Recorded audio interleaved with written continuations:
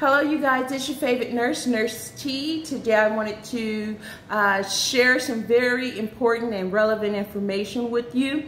I know often with the New Year's fastly approaching, we often make New Year's resolution. Some people may have a resolution to quit smoking cigarettes at the beginning of the year. I do urge you to make that resolution today versus putting it off for a couple 2 weeks. But on this video, I wanted to share some information about e-cigarettes and vaping.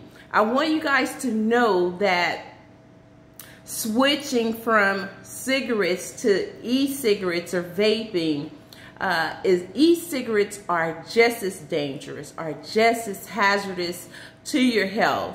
And right now, the Center for Disease Control is educating healthcare professionals on how to look for specific symptoms that are related to e-cigarettes and vaping.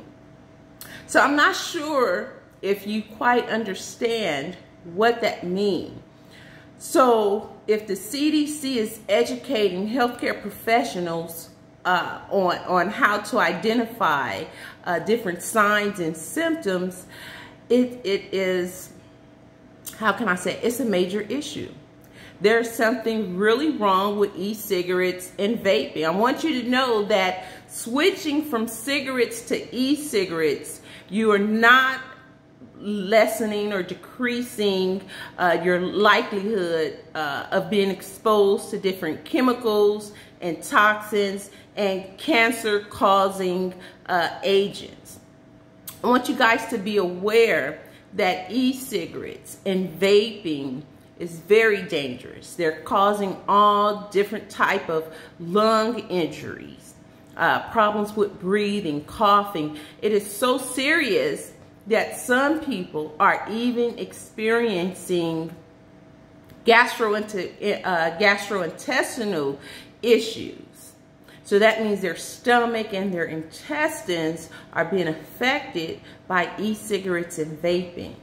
So I want to put this information out there so you guys can make the best decision, the healthiest decision, an informed decision, and know that switching from cigarettes to e-cigarettes, it's still, it's not a less magnitude.